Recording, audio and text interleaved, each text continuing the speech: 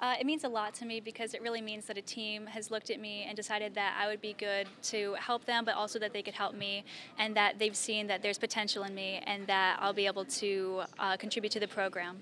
The team was just really friendly, and I loved the dynamics that they had with all the nicknames and all the time that they spent together, and they just really made it feel really welcoming, and I really appreciated the time that I got to spend with them.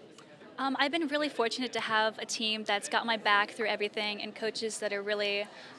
encouraging, and they really just make sure that we are prepared. And so it's just really helped me know that there are programs out there that are going to be able to give you exactly what you need and the support, and that there are people out there that are going to want to help you get better while also getting better themselves. I'm actually really excited that I'm going to get to be in state because my sister's at Purdue right now, and so I know like what that drive is like, and so I know that I'll be able to make that drive home if necessary to come cheer my teammates on, but also that friends and family will be able to come visit me whenever they can as well. We've always been sort of like a Purdue family, like not like diehard fans, but we've always just sort of known that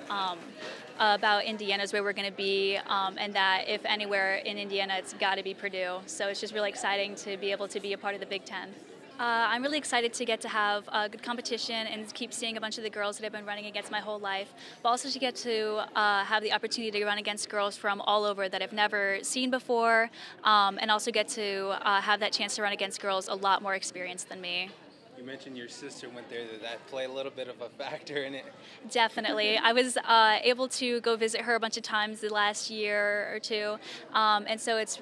really helped me see the campus not only through like an athlete's perspective, like what I got when I went on my visit, but also to see what it's like for just like academics, because she's there just for academics, and so it's really helped me see what campus would really be like. My goal is to PR in all the events I try. I don't necessarily have a time goal, but just to be able to prove to myself that I'm able to do it and I'm able to improve and that I belong. Any idea on what you want to study yet? I'm going to be studying psychology and some sort of child development in order to become a psychologist and like a therapist for teens.